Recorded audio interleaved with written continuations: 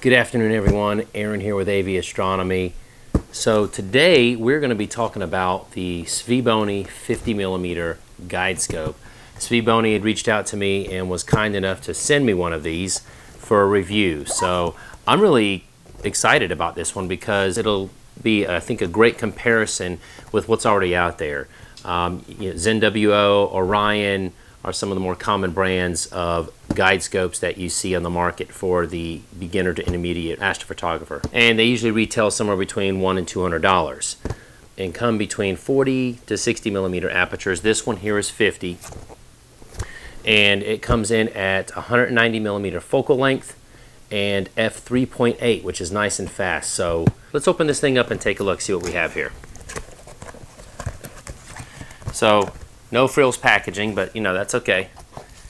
Not much is going on there. Let's see what we have here. We've got, let me get this open.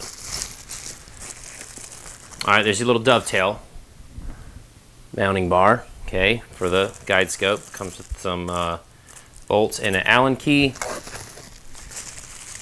These are the rings for mounting the scope to the dovetail. And there's the scope. All right.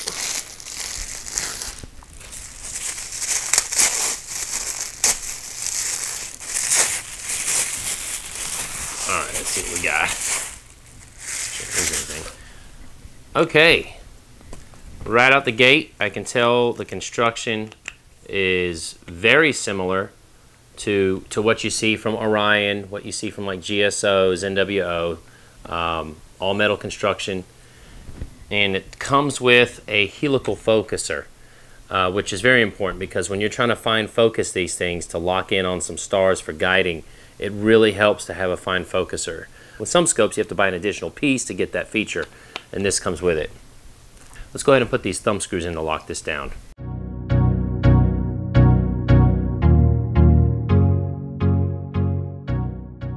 There you go, and that locks your, okay.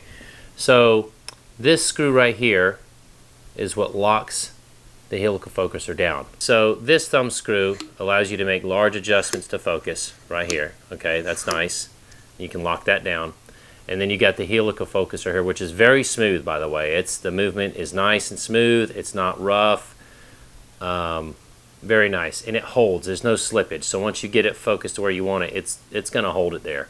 And this thumb screw here is what locks down your helical focuser. So you loosen that to make an adjustment, tighten that down to lock it in place. Okay, and then these two thumb screws here are for the camera.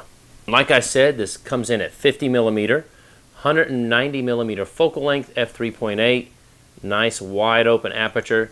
This should pair very nicely with cameras like the 120 mini mono by ZWO, and at this focal length and with the multi-star guiding feature, and that's a whole nother video. If you haven't seen that, I've got a video on that you can check in the description. I'll put a link down there for it. But it's a game changer. You know, it used to be that with scopes of this focal length, you know, once you got up to about 1200mm focal length or longer, you really needed to go with an OAG. And I think with the multi-star guiding, that's going to be a game changer in that area. You're going to likely be able to go much further focal lengths before having to make that jump to an OAG. But I have high hopes for this. I think this is going to perform very nicely. It looks very well built. It's very solid. I like its compactness, how compact it is. And I'm excited to get this on one of my scopes to try it out, see how it performs. I'm sure it'll perform very well, just like my other guide scope does, and I expect that I will get some nice guiding results out of this. But yeah, let's get this thing fully assembled and I'll show you all what it looks like.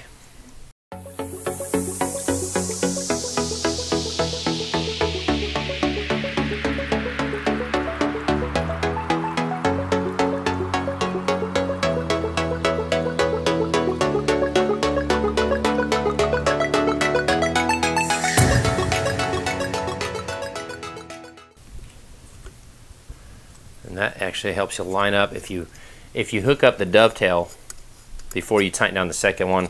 It'll help you get it aligned properly. The compression rings, that is. All right. Boom. There we go. Mounted and ready to go. Awesome. Let's get this thing on a scope. And just to give you a little size comparison, look at this. I mean, the form factor on this is so much smaller and compact than the 60mm.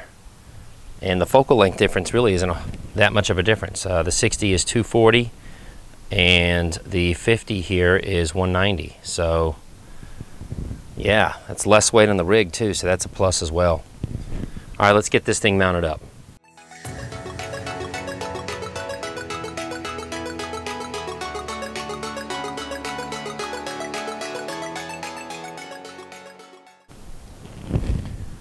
Alright guys, so I got the scope covered back up. Keep some of that heat off of it until later this evening. Looking forward to trying this out. I'm really hopeful that this scope is going to perform well, and if it performs as well as I'm hoping, I'm just going to leave this on my rig from now on, and I'll just throw the other one on another telescope and have that permanently mounted there. But I will be sure to put this thing through the ringer tonight and post the results to you guys. So here's just some clear skies this evening, and hopefully getting some good guiding results with this new guide scope.